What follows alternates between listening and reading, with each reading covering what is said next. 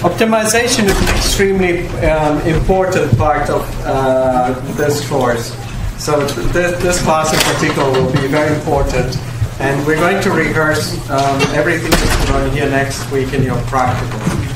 So let's try to finish this class. So, very quick background. Suppose you have a function of two variables. So you have a function that depends on the variables θ1 and θ2. And let's assume, for example, that it's this quadratic ball that we've seen before. So, in other words, it's a ball like this, centered at θ1 and θ2, and its height is f of θ1 and θ2. We can cut planes, and if we cut planes,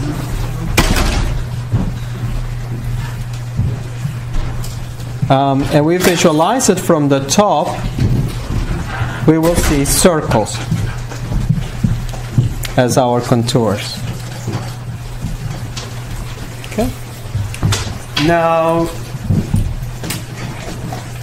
the derivative, so when you have functions of several variables, to compute derivatives, we're sort of going to proceed similarly to what we do with the calculus of in 1D.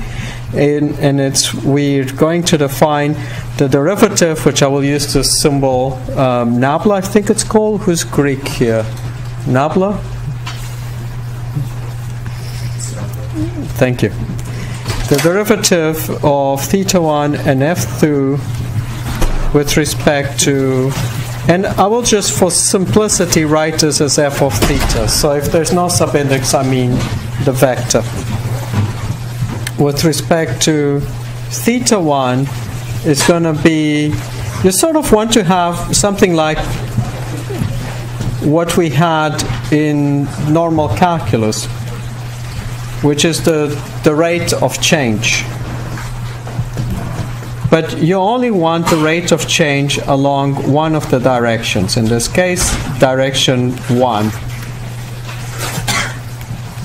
Okay. So it's like you have a function of two variables, and you're only exploring it along the direction θ1. So you're moving maybe along this direction here, but not along the direction θ2. And then the derivative is obtained when you look at the infinitesimal rate of change as the interval of exploration goes to 0. Okay, so that's essentially what the partial derivative is.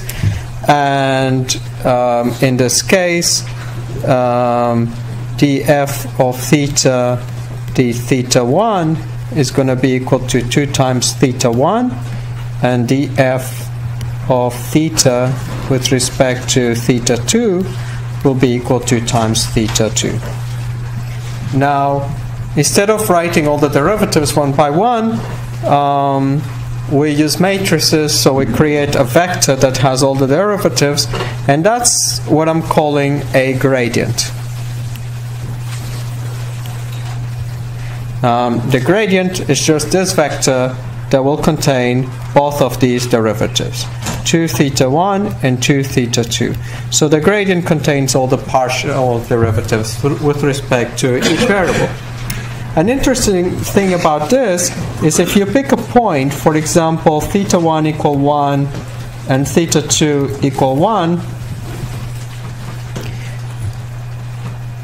and you look at the gradient evaluated at that point, so the gradient of j at θ1, θ2 will be equal to the vector 2, 2.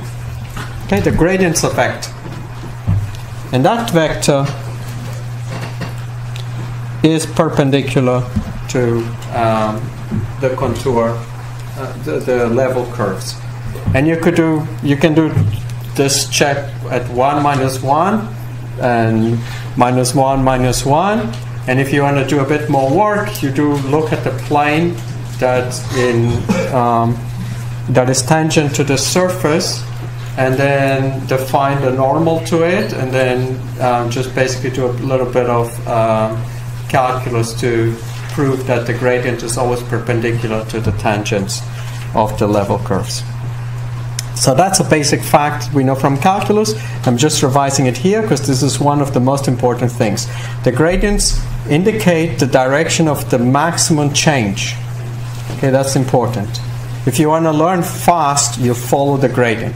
The gradient points to the steepest descent, and the steepest ascent. So if you want to minimize, you go in the opposite direction of the gradient. If you want to maximize, you go in the direction of the gradient. So that's the gradient. We also talk about the Hessian, and so we can compute the derivative with respect to theta 1 of the derivative with respect to theta 1 of f of theta. And for short, we write it as in this form. And in this case, we have 2 theta 1. If you differentiate that with respect to theta 1, you get 2. And likewise, you will find out that the derivative of f of theta with respect to theta 2. Oops, I didn't mean to write that square there. Actually I did. So that to indicate the second derivative, that's also equal to 2. The derivative of f of theta with respect to theta 1 and then with respect to theta 2 will always be equal. And this is another theorem that we prove in calculus, which I won't prove here. And in this case, it's equal to 0. Mainly, if you want to take the derivative with respect to theta 1, you get 2 theta 1. If you differentiate then this with respect to theta 2, you would get 0. We can put all these derivatives in a matrix. Oops, got the wrong one. And that matrix is called the Hessian. It's the matrix of the second derivatives. In this case, it's a very nice matrix. It will always be a diagonally dominant matrix with all positive eigenvalues when you can find a minimum. In this case, we're dealing with a ball. It's well defined. The second derivative, what information does it give you? Pardon?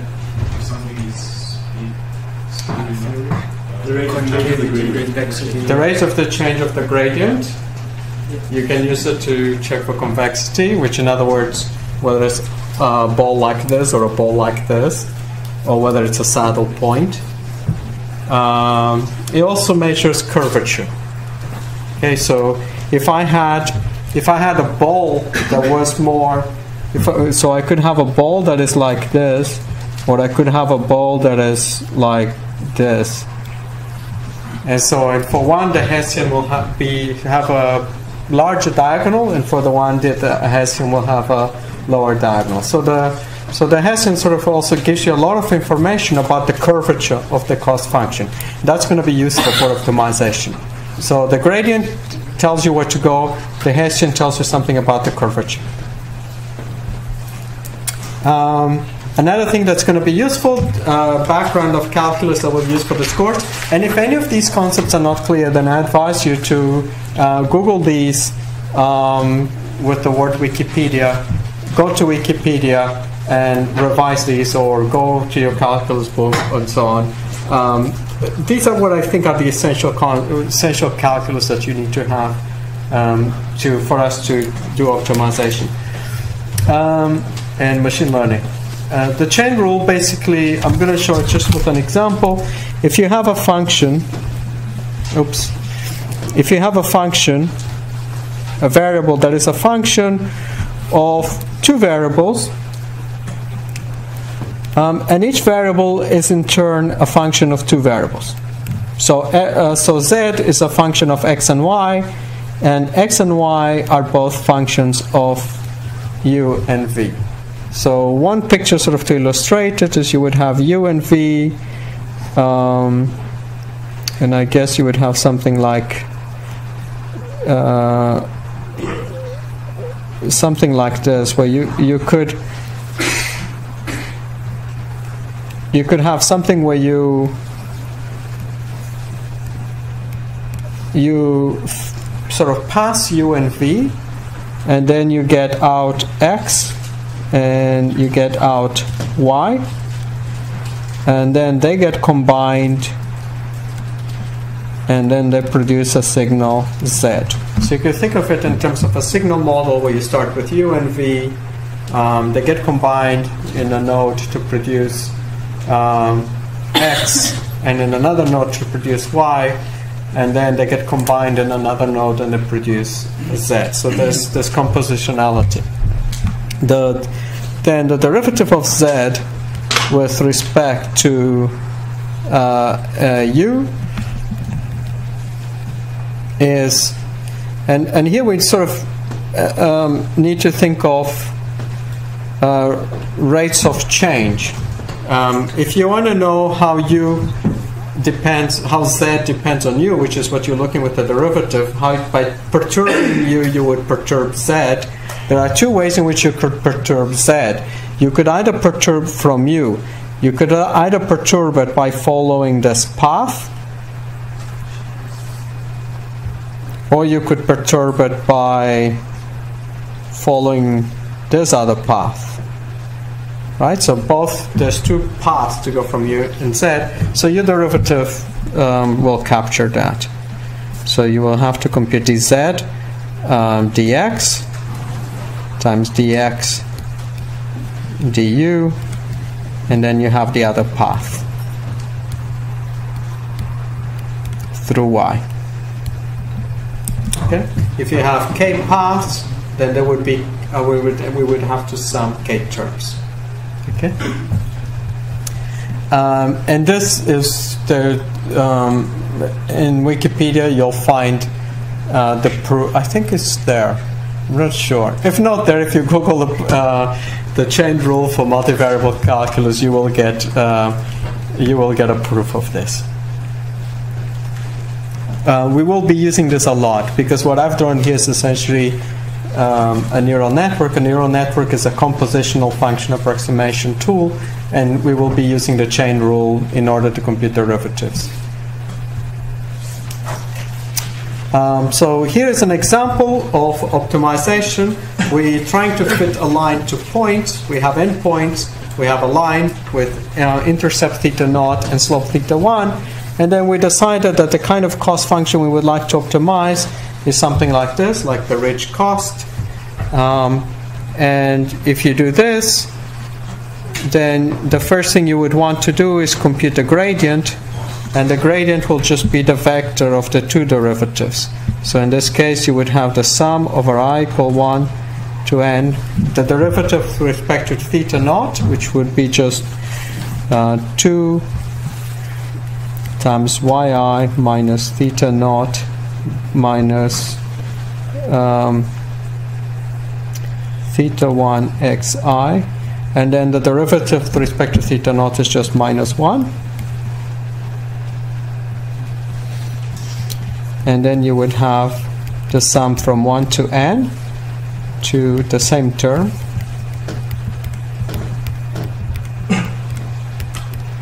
The derivative of theta 1 xi, which would be minus xi, using the chain rule for 1D variables, and then you would have delta squared theta 1.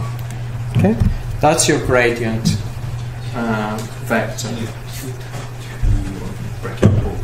Oh yeah, I forgot it too. Thank you. Once we have the gradient, now we can.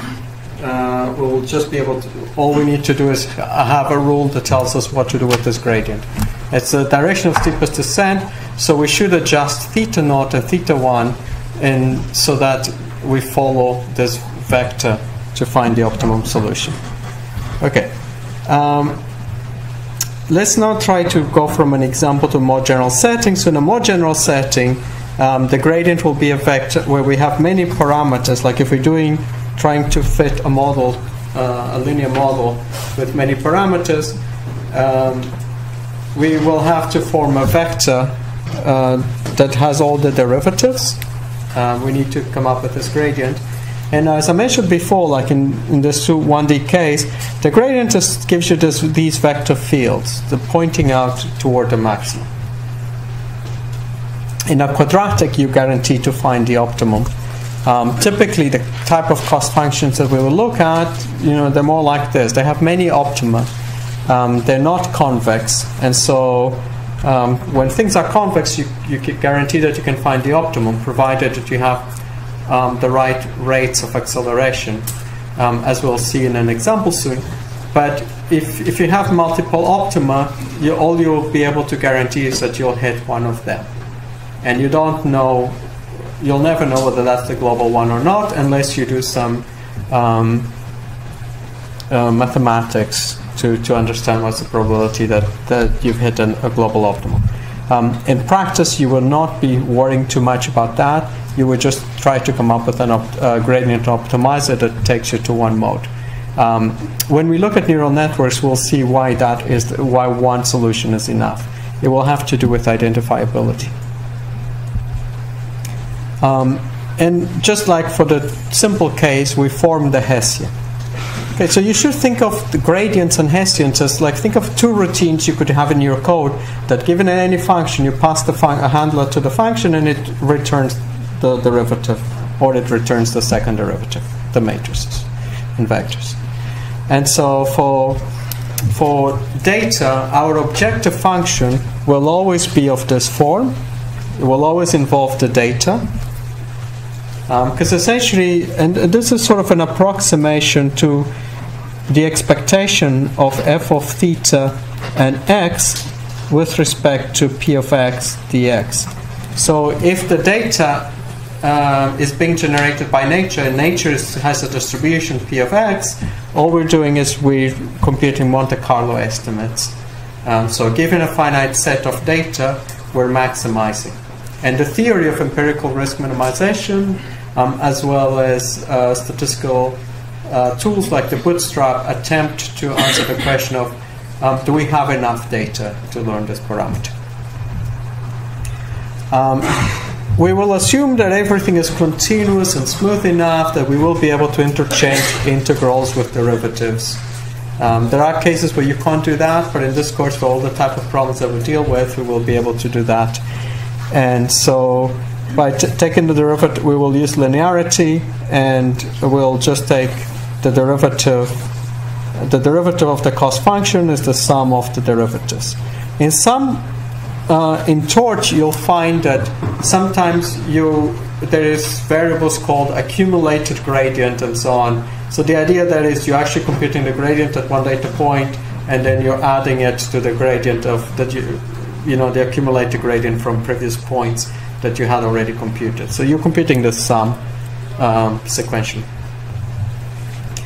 Now in least squares, you can either write a cost function like this or like this. I've been using this form so far, but this form turns out to be easier to do calculations, as I show here, because we've already done this calculation before. If we take the derivative of this quantity using matrix differentiation, that gives us the expression for the gradient. So you get the two entries when theta is two-dimensional immediately.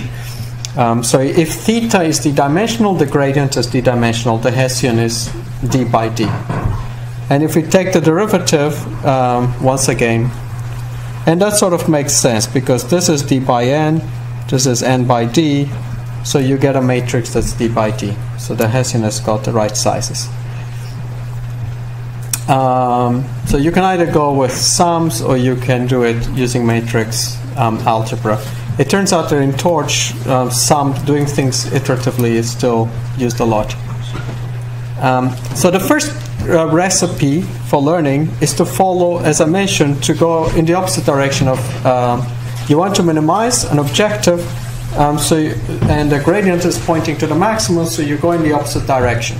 So if we say that gk is the gradient vector, or alternatively grad f as we've used in our notation, we start at a theta, and to get the next theta, what we do is we travel in the opposite direction of the gradient, and we travel by an amount eta.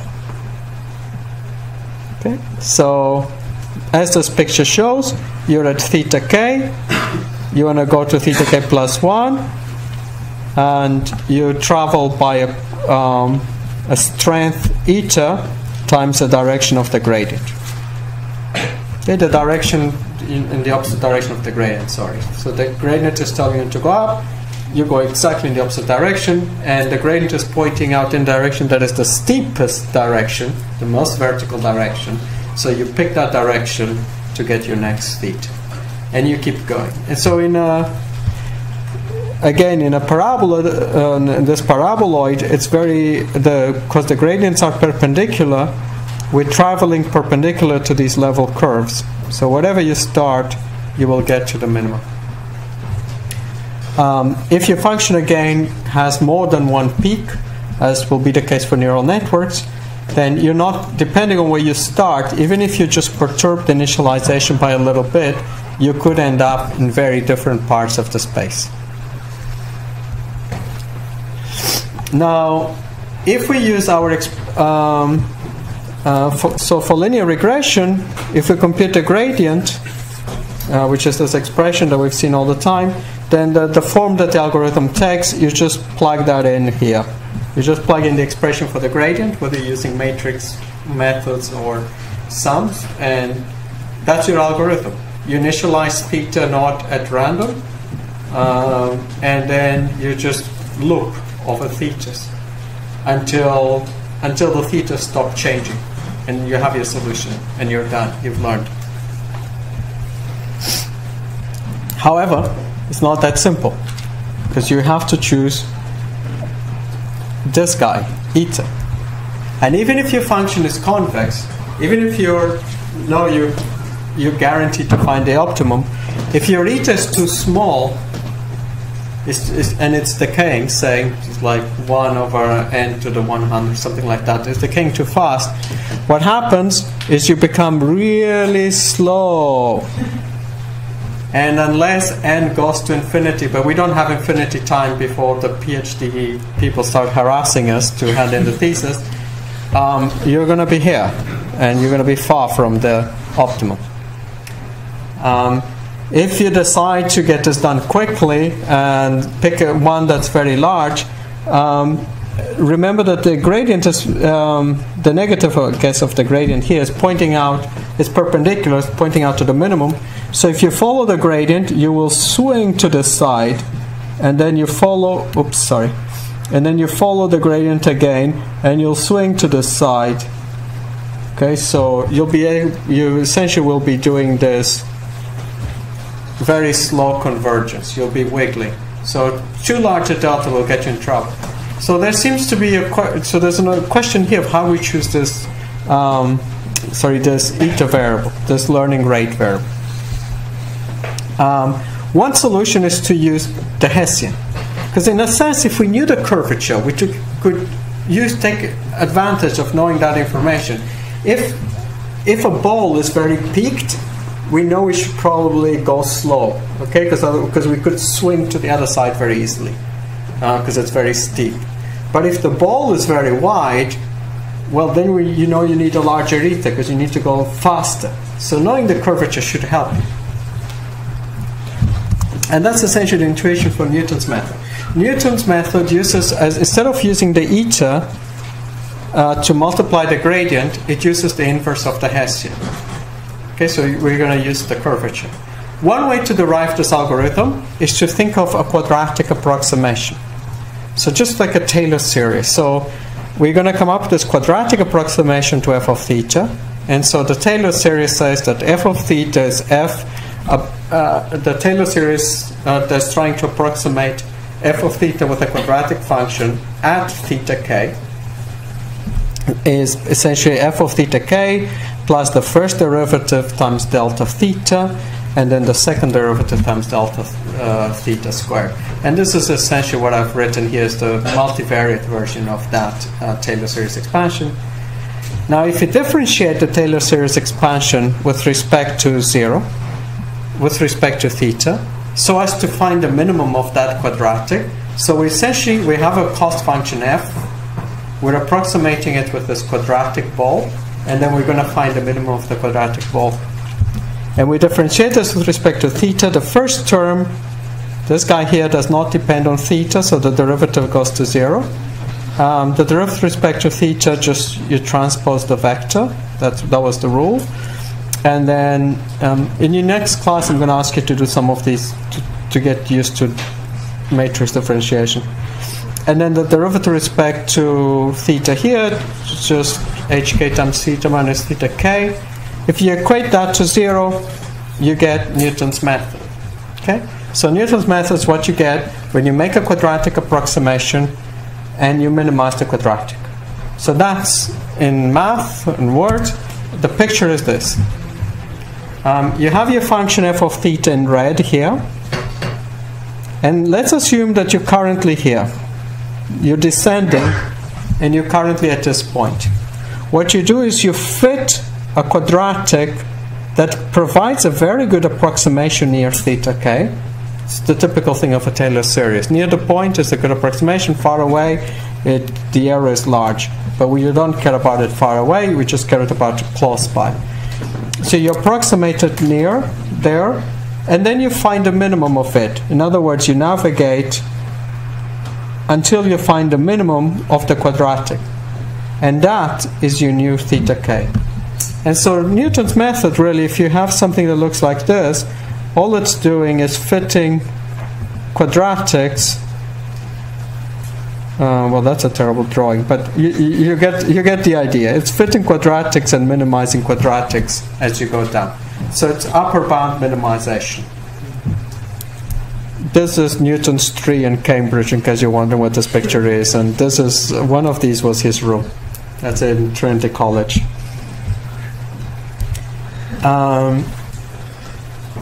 Now let's see how good is Newton's method.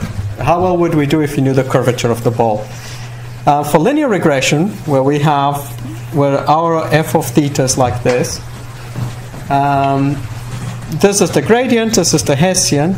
Let's assume we decided to apply this, Newton's method. So we would write this, we would have 2x transpose x minus 1 times the gradient minus 2x transpose y plus 2x transpose x theta.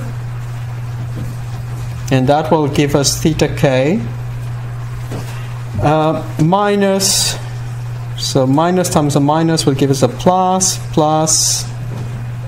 x transpose x inverse times x transpose y, and then minus x transpose x inverse times x transpose x theta. And it's the gradient evaluated at k, so I should have put a k here. Okay? Should it be a 4? Should it be a 4? No, because there's an inverse here. Oh. So the two's cancel. Okay, so how many steps does Newton take to find the minimum? 1. Newton was a very smart guy, despite being in Cambridge.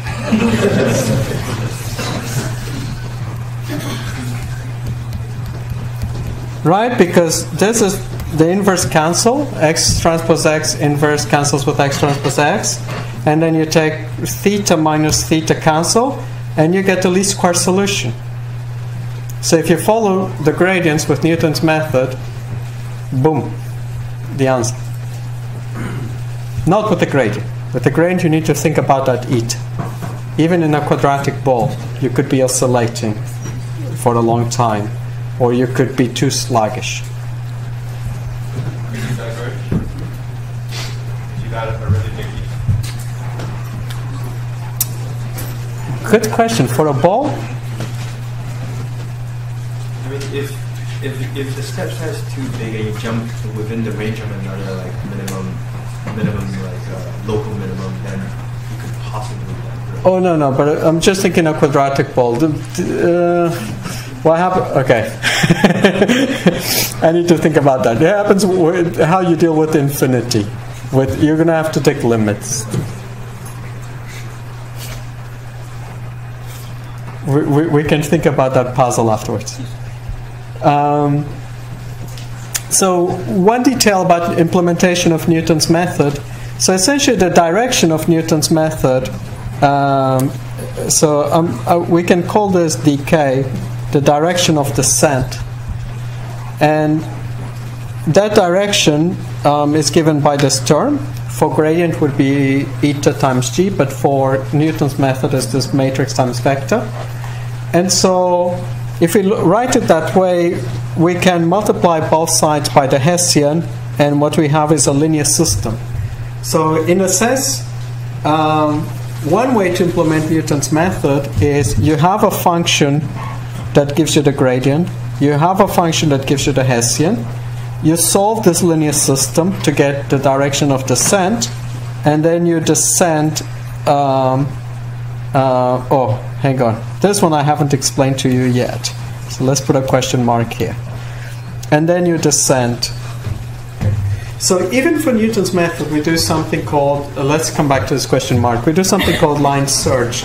So line search is you can look a few steps ahead. You can sort of do, imagine with gradients, it's more intuitive there. You could look a few steps ahead and you see if the arrow went up, then you would backtrack and make eta small. And that's essentially what line search is, and there's many ways of implementing this. I'm not going to go into those details. Now coming back to, even with Newton method, as you go and deal with non-convex functions and so on, it's still a good idea to do this. But there is a catch with, and the reason for doing this step, I should add, I didn't finish my thought there, was solving a linear, there's lots of very good techniques out there for solving linear systems. And a lot of those techniques for solving these linear systems, when they involve products of matrices times vectors, those products can even be done implicitly. So there's a lot of very good techniques that allow you to solve these systems very efficiently, and so you can take advantage of that. This is conjugate gradient algorithm, and there's a very nice course taught here in mathematics by Nando de Freitas that I think he's teaching it now, that will teach you all the theory behind these algorithms.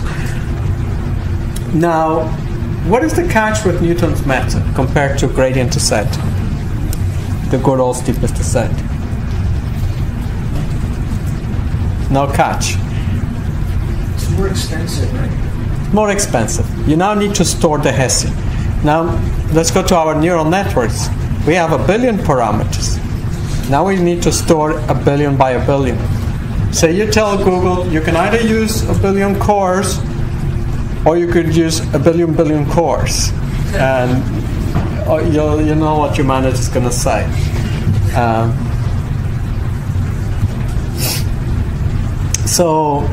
Newton's method, the catch with Newton's method is to come up with a Hessian. And there's approximations to the Hessian. So people try to come up with approximations. I will talk about one at the end called eta grad that's quite effective. And but there's other methods. There's things called BFGS. LBFGS is a common method that you'll find in Torch. It's very popular. It can do some line search, and it's basically, it builds an estimate of the Hessian based on the last few observations. Hence why it's called limited. It sort of has a limited memory over which it builds the Hessian. So those methods sort of implement heuristics, shall we say, to approximate the Hessian, but some of them are quite effective in practice. LBFGS is one that I like. However, all these methods so far assume that we actually looked at all the data and then we took a step.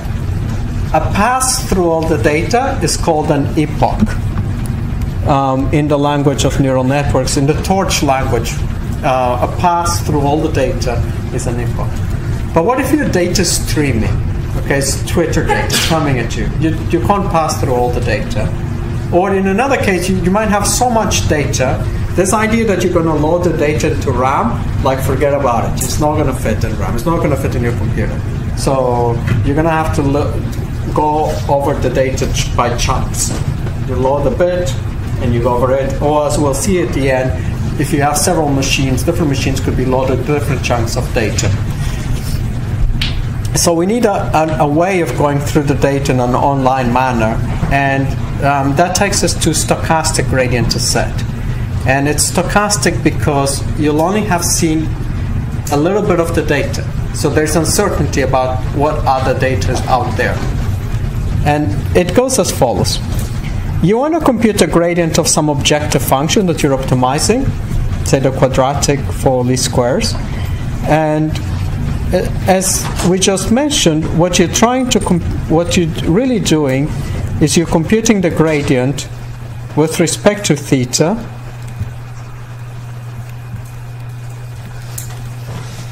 of a gradient that depends on the data. And you're taking its expectation over x, you're integrating over x to eliminate the effect to marginalize the effect of x. And then what we do is we approximate it by drawing samples from p of x. So what I'm going to do next, and what we want is the sort of gradient to become zero, to vanish, because where the slope is zero, you sort of hit the optimum. And let's for now not worry about saddle points. One way to derive SGD is it's the way you would derive a large class of algorithms called stochastic approximations is as follows. We start with this guy here, and let's just call it the expectation of f of x comma theta, of the grad f of x comma theta. And I'm not writing what the expectation with respect to the data, p of x, and then gradients with respect to theta. And so we could say that that expectation, grad f of x comma theta, is equal, we want it to be equal to 0. I'm going to multiply both sides by eta. Okay. And I'm going to add theta to both sides.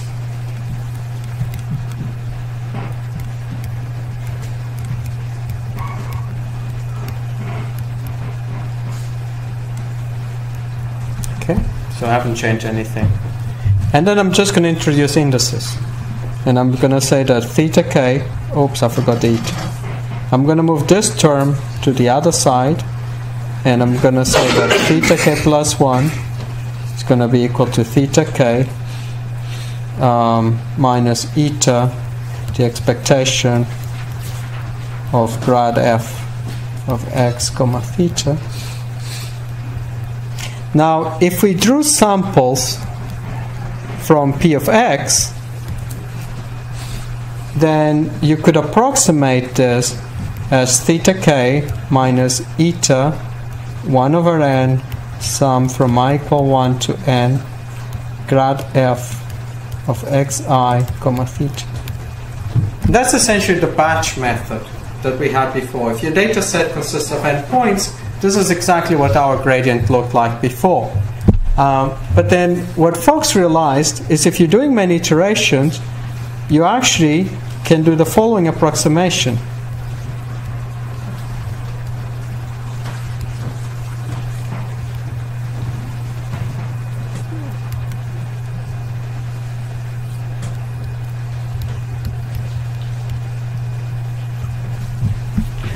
You only draw one sample.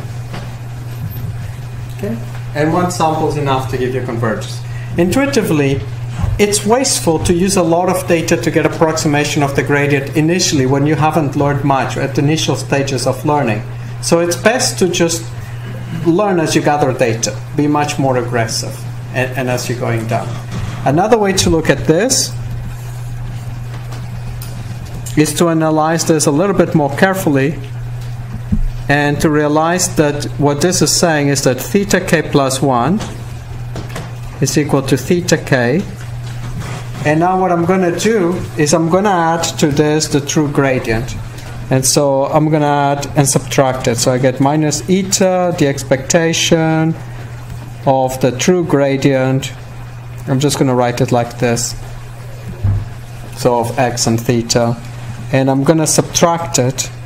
So I'm going to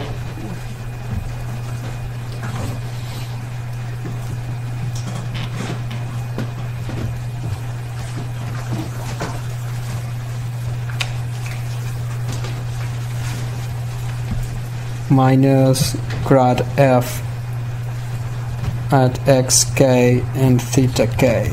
Apologies for going a bit over. Close the bracket. So basically I'm taking the equation at the bottom, I'm adding to it the true gradient, and I'm subtracting it. And if you do that, then you realize that this is what we want. This is the same as the initial equation that we had here, the true gradient. And then this other term is the difference between the true gradient and the gradient with only one term. So this is a form of noise. Okay? So that's going to be changing over time. So you can think of it, and that's why we think of it as stochastic gradient descent, because it has this noise term. It's gradient descent, but on the true objective, if you knew all the data, but it has this extra noise term because we only observe one data point at a time. Or you might observe only a small batch of data at a time. If you make this guy be equal to 1 over n, or 1 over k with iterations, then this tends to behave very nicely for if you had, say, infinite data, if you were going to infinity, because the series of 1 over k diverges. That means this theta would never get sluggish. It would be able to visit the whole space, and it will eventually find the minimum. And the noise has some variance that you need to bound, and the series of if you think of this as a noise, when you multiply noise by a constant, it's like squaring the variance, multiplying the variance by a constant squared. But the series of 1 over k squared converges. And so the variance is finite, but you can go everywhere in the space. So in other words, you don't oscillate, and yet you can get there. And this is sort of the arguments that theorists use to prove convergence of this. And you can also just sort of map this to a differential equation, and you can study that its convergence. So there's a whole field of study out there called stochastic approximation that is dedicated to these problems. For us, the important thing is to understand that the noise here is coming from the fact that we haven't seen all the data, and that in order to compute this online, we only need to load a few data points at a time, and that there are people out there who figured out that this scheme can converge. In fact, if we use a constant value for eta, this would still converge. If you have finite amount of time, you know the number of iterations you're going to run for. So there's 3 ways in which you could run gradient descent. You could load the whole data. This is called the batch way. You could go one data point at a time, or you could do what we always do in practice. You use this thing here called a mini batch. You pick a subset of points, in this case 20. And so if your data has 100 points, you would break it into 5 groups of 20 points, and you compute a gradient for 20 points, and then you take an update of the parameters, and then you load the next 20, and so on. That's what we always do in practice. In your next practical, I'm going to try to get you to implement each of these different ways and see how it behaves as you change the mini batch size. So that's an exercise I recommend. Now what you find, sorry? For the previous slide, for the batch case, why would there still be iteration for theta in this case? Or you have all the data, so it's you might have all the data, so in which case you know the objective function, but you still you started your theta at some particular point, and you still need to go downhill to find out what the theta should be.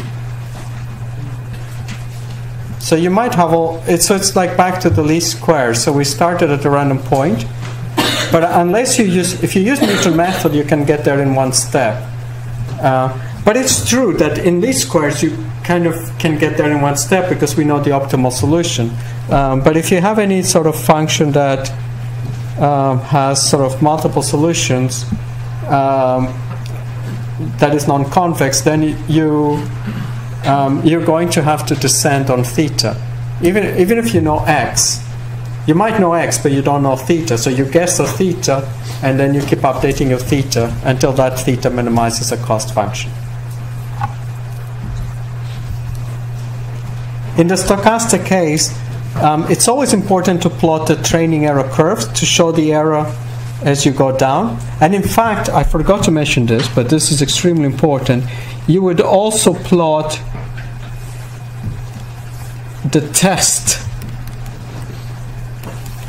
One thing I recommend is break the data into two sets and then look at how the error is going down on the training set, but also look at how it's going down on the test set. Because often what happens is you're going down on the training set, but on the test set your error starts increasing.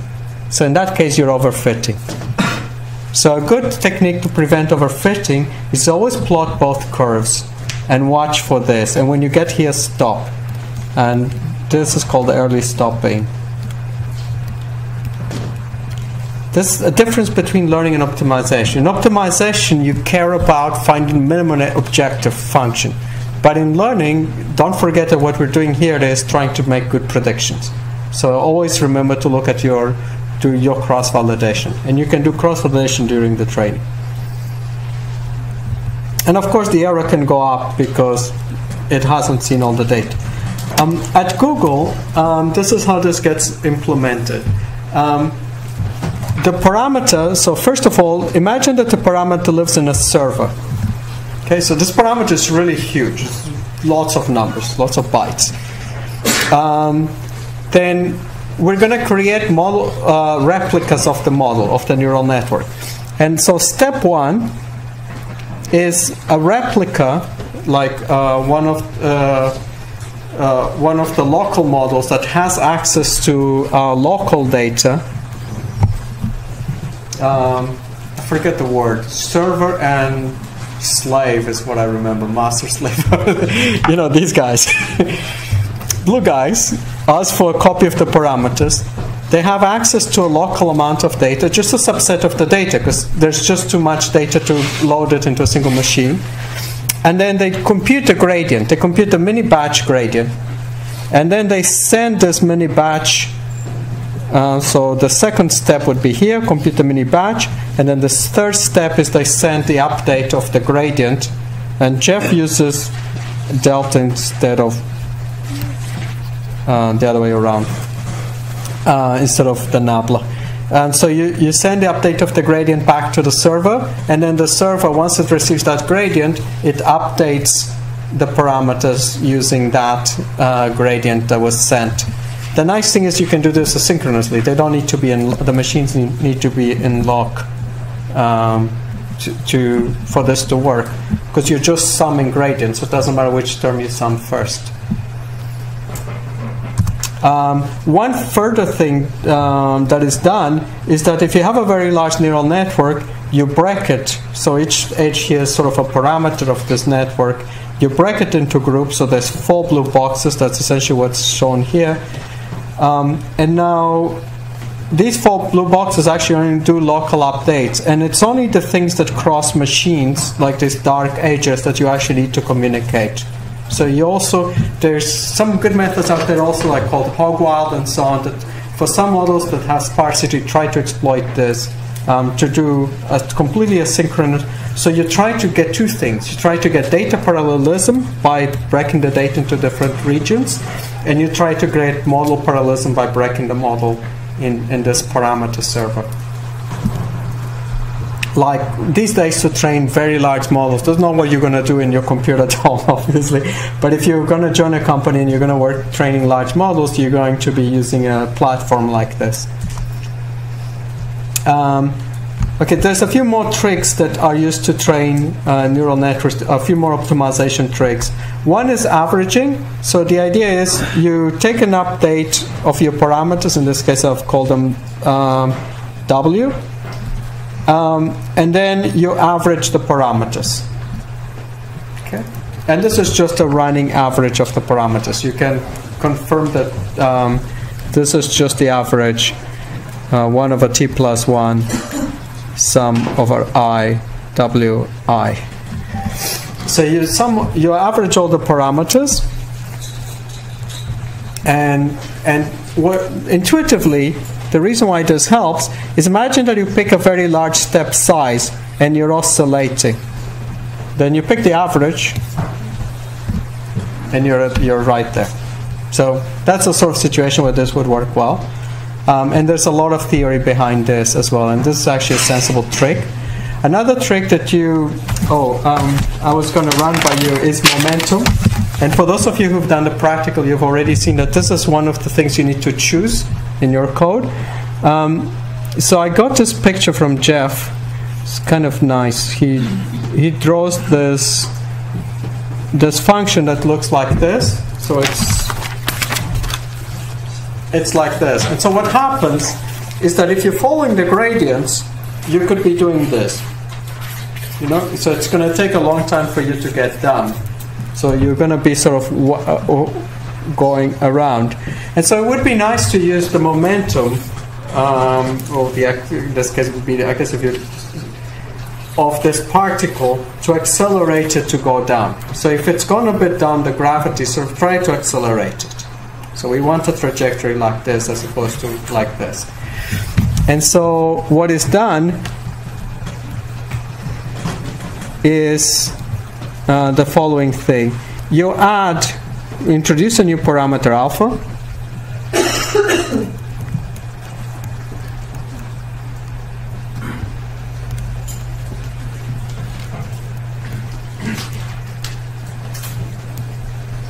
And then the rest is the usual gradient.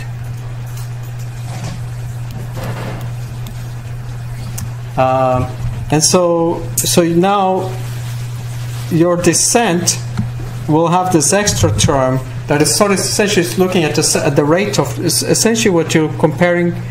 Let me move this to this side and write it like this.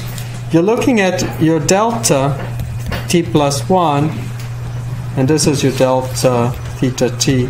So the rate of acceleration now sort of depends on what the previous rate of acceleration was. So you're not just like going at constant speed, but now you can actually accelerate because you're using this extra acceleration term. So you get a better convergence to the minimum. So momentum is very useful.